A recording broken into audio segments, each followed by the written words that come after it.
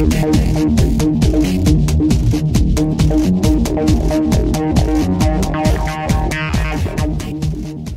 everyone, it's Sean G. Murphy. Here's a quick video on the 3 simple steps to get prospects begging to sign up. And what I really want to help you do is to eliminate the objections that happen when your team is looking to build their business. And this is really about inspiring possibilities with your prospects. So let's get started. My name is Sean G. Murphy, and if I have not had the pleasure of meeting you at one of the events, you must be asking yourself, who is Sean G. Murphy, right? Well, I'm a speaker, an international speaker and trainer. I'm a father. That's one of my key goals. I'm a husband. I help people outline the things necessary to help them create success. I've been in the MLM industry for 14 plus years, an international consultant, helping companies open their businesses in foreign markets. And my passion is to train. It's to teach. It's to help you have more of what you want and less of what you don't. A couple of places I've been around the country. Over the next few slides, I'm going to share with you some of my past, the places I've spoken around the globe, and the companies that I've worked with to build success. What I really want you to do is I want you to pay attention to the points that jump out at you, that resonate with you. It is those key points I want you to remember as I share this information, this overview with you. So thanks for being here. And so we're going to get started. And as my phrase always says, hugs from Dallas, Sean. So who is this guy? Who is this guy, Sean G. Murphy? Well, my goal is to be a better father and a better husband. There's a picture of Mason way back when. Some of you know what he looks like now. I absolutely love being a dad. I love being a husband. I also love being an international speaker and trainer. There's a picture of me sitting with the chairman of the world's 24th largest MLM in the world, and it was in Beijing, China, that I got to keynote to their top 6-figure income earners. It was absolutely an incredible experience, translated into 9 different languages at the same time. So that was a blast for me. That's kind of one of my feathers in my cap, speaking around the world. I've helped companies open. I've stood on stage in great countries in Italy and had audiences of 300, 400, 500 at event openings. And again, that's just who I am. So letting you know that I've been around, I've got some pretty neat experience. These are some of the companies that I've had the fortune of helping, sharing with CEOs and top leaders to create success. But let's get to you now. Wanting to have people pay attention to your presentations. That's the goal of this. That's the key, is to get people so excited that they really want to know what it is you have to say, what it is you have to share.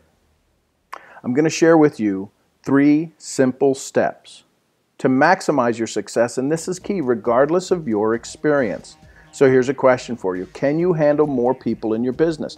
And that's a real serious question, because some people kind of sabotage their success because they don't know what to do if they had 4 or 5 new people join their business this week. Well, I'm going to show you how you can handle that, and so that your answer is always yes. So what is a presentation? I mean, really, what is the purpose of a presentation? Why give a presentation is even a better question. Do you understand it's not just the activity of giving a presentation? There needs to be that result. Too many people give a presentation to show how much they've learned about their company. There's a phrase I use with CEOs: the better you get, the worse you get. Meaning you wind up giving so much more information that people just don't get it. They wind up with all of the facts and figures and telling all of this great information that's true, but the reality is that all of that information just winds up overwhelming your prospect, and by the end of the presentation, they're sitting there going, help. I've had enough. And that's not really what you want your presentation to be. So, what is the ultimate goal? Really, what is the ultimate goal of a presentation? Many say it's to get them onto the starter pack. Some even say it's to get them on auto ship. I don't disagree with that, but I think there's a better solution. It's to get them to join you in your business. See, it's not just getting them to sign up, right? I got them in, right? How many times have we heard that? Sign here, let's get started. So how do you want your checks to come? People wind up getting excited, but what really happens is if you can get them to sign on the contract, if you will, they still wind up running around and not knowing what to do, and they eventually get the let me think about it. Or even worse, what if you get one of these, and maybe you have gotten these in the past, right? I have no time. How about this one? I've got no money. Well, in these 3 simple steps, I'm going to show you how you can crush that. How you can absolutely take away every excuse for those 2, no matter what they come up with, no matter how creative they come with their solutions or their objections. I'm going to show you how to change that. Here's what we know. People love to buy. They don't want to be, and if you've been in the business, you know the answer to that, sold. So I'm going to show you in 3 simple steps how to get prospects burning to join you in your business. The steps are clarify, qualify, and create expectation. Now, if you've been to some of my trainings, you've heard me go into this. I'm going to take you through this course and show you exactly how to leverage each one of those based upon where they are in their process. So let's take a look at the steps to use to be able to create prospects begging to sign up with you. Step 1, clarify. You're really wanting to get answers. But here's the thing you need to understand. When you're clarifying with your prospect, chances are it's the first time they've heard themselves give these answers as well.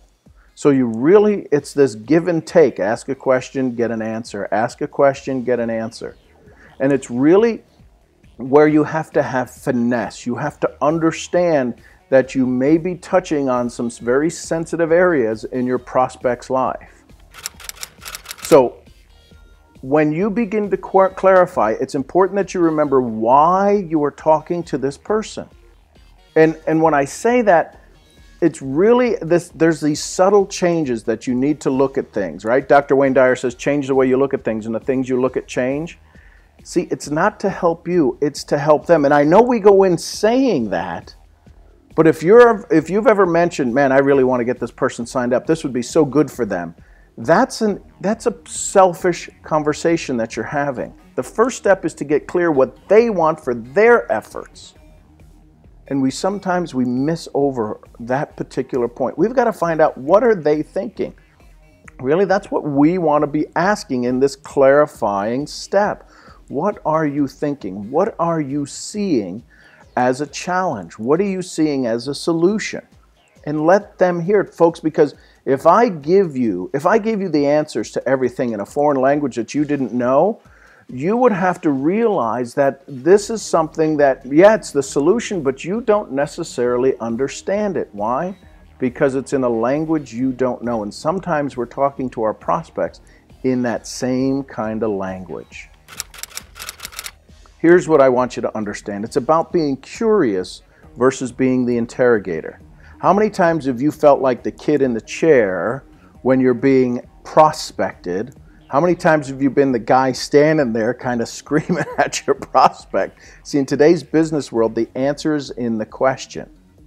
Well, what kind of questions do you need to ask? Well, I want to show you and take you through this process that shows you how to use basic personal profiles to find out where they are in the quadrants, and then how to communicate in their language, right? There's the D, the dominant one, the I, the party goer, the S, the person that wants to support and take care, and the C, who is the one that's all about the facts. Just tell me the facts. So the questions in the D, it's about control. Would you agree, if you have your goals identified, we could craft a plan to achieve them? See, it's about we could craft a plan, meaning allowing them to participate in it, because the second you tell them what you can do and how to do it, they kind of turn off. Now you'll get D's who'll say, well, just give me the ideas, just give me the question, just give me the information so that I can take care of it. And the I, right, the next one is the party goer. So tell me about your goals. Who will they help the most? And will you have the most fun focusing on these particular goals? See, folks, we're asking the same question, but we're putting it in a language that they can hear. Because we've all spoken to people in the past where they've heard the words and they've totally disengaged, and we're not sure why. Well, it's because we weren't speaking their language. The S's, ask questions to show them how they can support others. Non-confrontational, don't rush them. So do you feel you have enough info to move forward towards your goal? And you'll get a yes or no, and then you'll be able to find a way to help move them through the process. And then the C's are ask questions that give them the details on your business. Let's look at the goals. Let's make sure we've put together a plan that will clearly lay out all of the tasks to help you reach this target. Now, if you go back and you look at these questions, you'll see that the end result is the same. It's the path to get to that result that's different. And that's because we're going to teach you through Clarify, Qualify, and Create Expectation in the full course how to use each person's personality to get them excited about their decisions. The goal of this step is to open the mind of the prospect to possibility. Because folks, if they're going to do something they've not done before, chances are they're going to hear something they've not heard before, do something they've not done before, and feel a way they've not felt before. This is critical for you to understand, because that person is going to have to admit they have not seen this solution before. And that's what we're going to do, is help you through this process, is show you how to use Clarify, Qualify, Create Expectation and get them excited about doing something they've not done before. See, because the better you get, the more you get. I do trainings that talk about income, right? Mental profits. Your thoughts create your income. Income is anything that comes into your life. The more you get could be more money, could be more friends, could be more excitement, could be more joy. You define more as you see it. But learning how to use these 3 simple steps is going to create significant success for you. So in the full course, we go into more detail. We talk in depth about the 4 different quadrants, how to ask 3 different dominant questions that really get people excited to join your business, the fun questions. What are 3 influencing questions that allow that person to realize and to understand that they're going to be a person of influence? 3 simple questions that help you do that. And the reason that it's 3 is because that's a number that people can identify with. That's a number that can get you enough clarity with that prospect. They know what you're doing. They know that you're going to be of value to them. In the S's, 3 steady questions that get the S's excited to join you in business. And then the 3 C's, they're compliant questions, right? Get them excited. What are compliant questions? Think about that. Have you asked compliant questions in the past? Have you asked influencing questions in the past? Or steady questions or dominant questions? What I want you to realize, folks, is that this is not just a simple training. This is a personal development understanding of people and where they are. And it's so easy. It's kind of like anything else you've done in life. Once you see it, you're going to go, oh my gosh, I can't believe I missed this before. So that's what we're going to go to inside of the full class. Here's step 2, right? It's about qualifying. We talked about clarifying. Now let's talk about qualifying. See, if you're setting new goals with a prospect, chances are they're committing to things they've not committed to before. Isn't that what any goal is? And wouldn't it be important to make sure you're working on the right goal? Maybe the best goal for them? Because there's some goals they need that they really want to get, but there's some goals that maybe they need to focus on in the short term that they really need to get in order to get to that long-term goal. See, this is what qualifying does. It allows you to make sure they're not surprised when they change their mind and look at putting new goals first. See, when they begin to look at what they're going to spend their time on, what it's going to take to get it, folks, they have some possibly big changes that take place in their life. Because you're really getting them to think about what are they going to spend tomorrow doing? What are they going to spend the next week doing? When you start to really help them qualify their time, don't be surprised that their goals change. Here's the part I really want you to get. When you help somebody realize what they can focus their time on that's going to produce them the best results, They truly see you as a significant solution in their life. And that's what I really want you to grasp from this simple video. As we go through, let's take a look at some of the qualifying. You know, you really want someone to say, I can do it, right? Your ability to ask the right question is critical so that they can hear you as the solution and not as the problem. They should see you as the person that can provide them the plan and the tools to get the job done. What is this really saying? It's saying sometimes we come on so strong. Remember the picture earlier, curiosity versus interrogation? You can ask so many great questions that make the prospect feel inferior, that make them feel insignificant. And they're not going to say that, but they're going to give you some kind of excuse not to join you. They should be able to see you through the qualifying process, if you do it correctly, as a solution. They'll still know that they don't have the tools available. They don't have the skill set available to reach their own goals. But if you do your qualifying right, they will see you as a person of significance, a person that can really help them achieve success. So as we go through the qualifying process, this is even more important to understand because you're really getting into the sensitive area.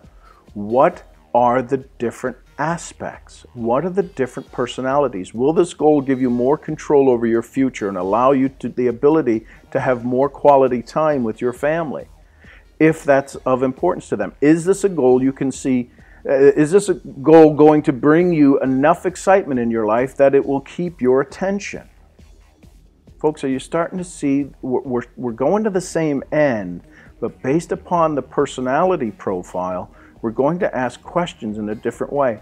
Being able to support a team of like-minded individuals is paramount in our building process. Can you see yourself playing a role in it? Do you see how the plan is laid out and how you can implement your skills to achieve success? 4 totally unique questions, but it's based upon their profile. That's what I'm going to teach you in this Clarify, Qualify, Create Expectation program. So in the full course, what we want to do is each quadrant looks at the things they expect to achieve in different ways. Let me say that again. Each quadrant looks at the things they expect to achieve in different ways. We take you through the process, how to determine what quad the person is in and how best to communicate with them using their language. Now, this is something you'll need in the beginning. You may need it for a few months, but imagine being able to, whenever you go back and talk to Bob Jones, you know they're a high D, and you know in your mind you need to ask thinking questions, action steps, deadlines, lists. This will help you whenever you communicate with those individuals. Because what will happen is as you get better at this, as with anything, as with riding a bike or eating or talking or walking, the more you do it, the better you get. And this is what we take you through in the full course of how to create these, how to ask those simple questions to instantly determine where that person is, how to listen to the key words that show you what quadrant that person falls into. So step number 3, creating expectation.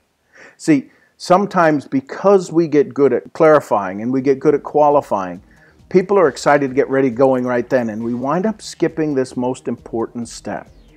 You know, we know it's easy to set a goal, it's easy to write it down, so why don't we reach our goals? Well, we don't recognize the path when we are on it. And that's what creating expectation will allow you to do with them. See, as the person that's prospecting them, it's important for you to gather and gain and recognize, this is so important, that they're going to be on the path to success. You're going to see it, and they may not.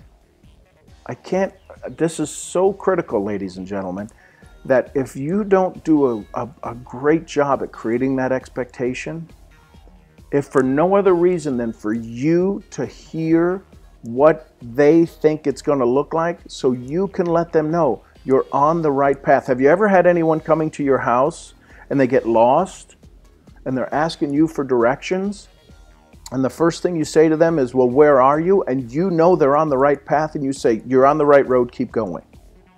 That's what I want you to get here, because too many people say, don't follow me, I'm lost too. And that's not what I want you to do. I want you to go through this course. I want you to understand that this is so important. See, it's again, we can sign up people so quickly with doing some great clarifying and qualifying that they're like, oh my gosh, you're the solution I've been looking for. Well, the reality is that you really need to get it. See, because if they can't see the future, they won't want to go there.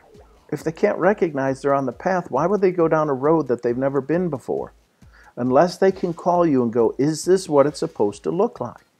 So again, the D's. What do you see are the new decisions you will be making to deal with the achievements you have set?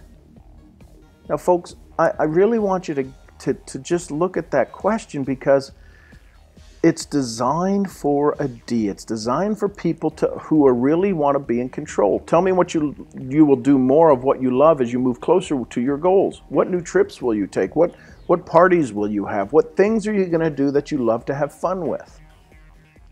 Are you starting to see how, if you learned these particular questions, if you learned how to identify people on where they are in the quadrant, you might not have blown through as many people as you have in the past? S's, as your team grows, what might you need to get better at so you can bring the best value to your team and not let them down?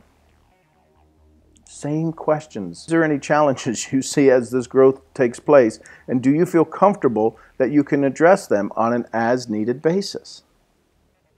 Folks, again, it's the process of helping people get started.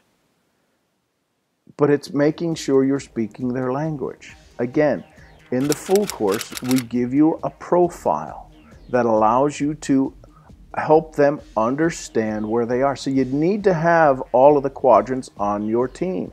Do you know what quadrant you're in? I truly want to help you succeed. See, having been on stage in 20 plus countries and translated into 20 plus languages, and having been translated live in 4 languages at one event, you can actually watch how the translation takes place and how different people get it based upon the translator.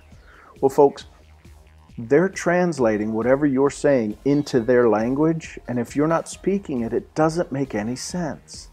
So a quick recap. The 3 simple steps, right? Clarify, qualify, and create expectation. Going to help create the format so that you can understand it. See, we can do this with an online training. Because you fall into one of those 4 quadrants, I'm going to be spending time with you, each of you, on a one-on-one basis based upon the quadrant that you're in, for you to make sure you understand all of this. See, I'm a high I.